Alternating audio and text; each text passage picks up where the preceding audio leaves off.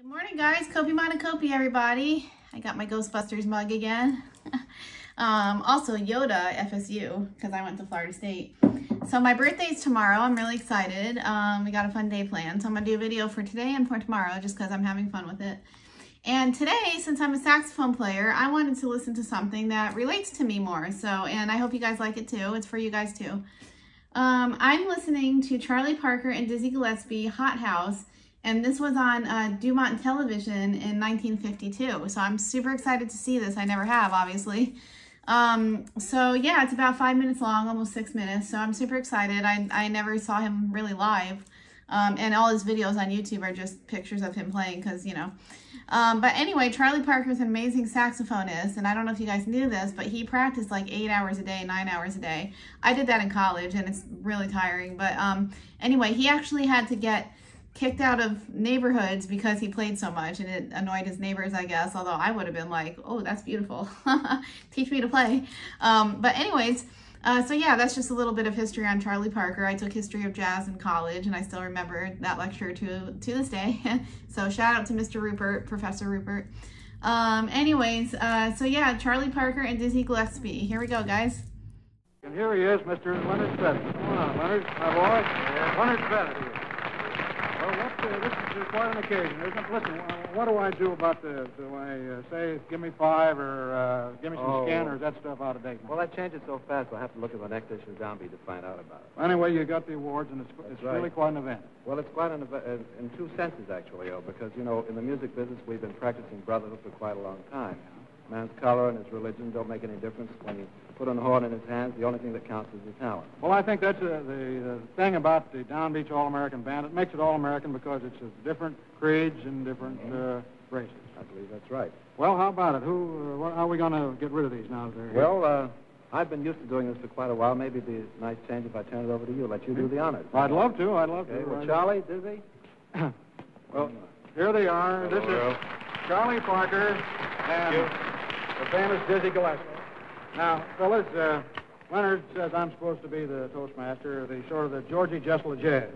So, Charlie, I want to award you now the Downbeat Award for the best alto sax man of 1951. Congratulations to you. Thank you.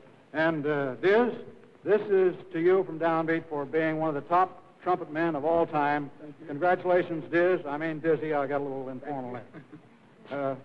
You boys got anything more to say? Well, Earl, they say music speaks louder than words, so we'd rather voice our opinion that way, if you don't mind. I think that'd be all right with everybody if you really want to do it. Good. Okay, now, while you fellows are getting up there, I better tell the public that we're going to have some really torrid tempo with Charlie Parker, the alto sax, and Diz at the trumpet, and Dick Hymans at the piano. They're going to play, what is it? I think it's Hot House. Hot House? Okay, fellas, let's go.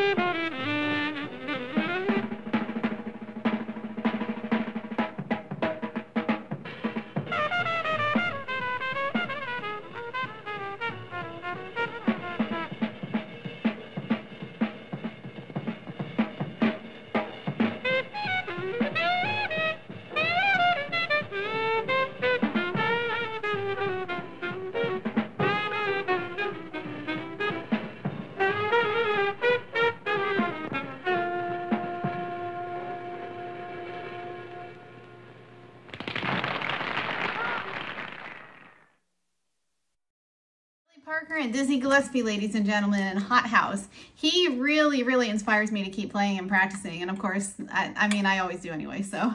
But how about those chords, though? He's got the E minor 7, A7, D6 chords going. Very beautiful chord progressions. And he's got the B minor 7, E minor, A minor again, A major actually 6.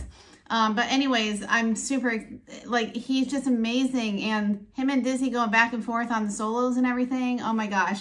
And some of those runs where they add the accidentals and everything in there too, they're just amazing, amazing. He goes so super fast with it. He really does. Like, it's just really amazes me. And I don't think anyone, like, I tell my students, I have the Omni book as a teacher because I teach it to my kids and adult students. But anyways, this is a Charlie Parker Omni book. So it's got most of the songs in there. It does not have Hot House, however.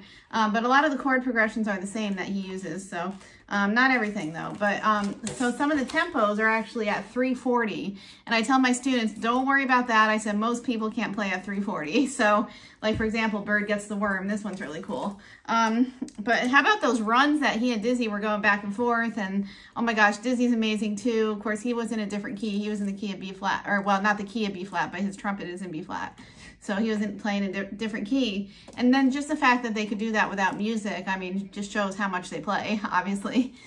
Very professional. And I loved how humble they were in the beginning, too. And he said, well, we speak better with music, so we're going to talk in music. And that's how I feel, too.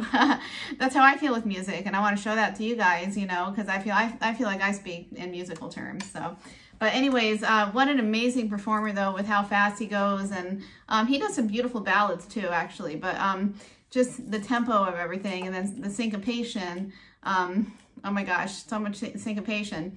And his pieces are really hard. I mean, I remember struggling learning his pieces in college, you know, like it's not easy. So you got to practice them a lot.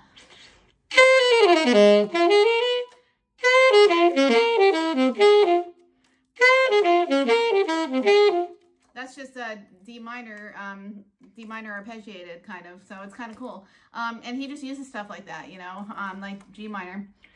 I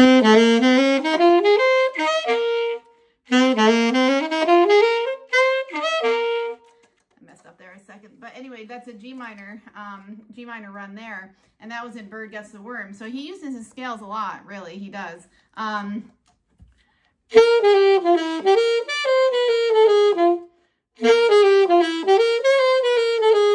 That's a D minor again.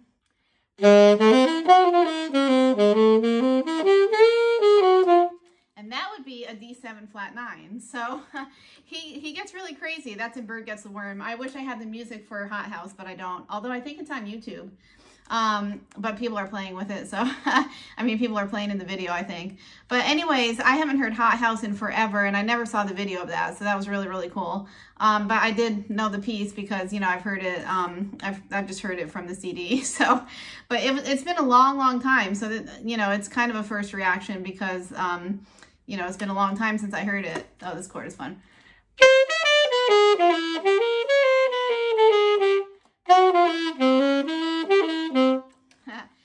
That would be an F chord going to G minor, C7. So that's just me improvising.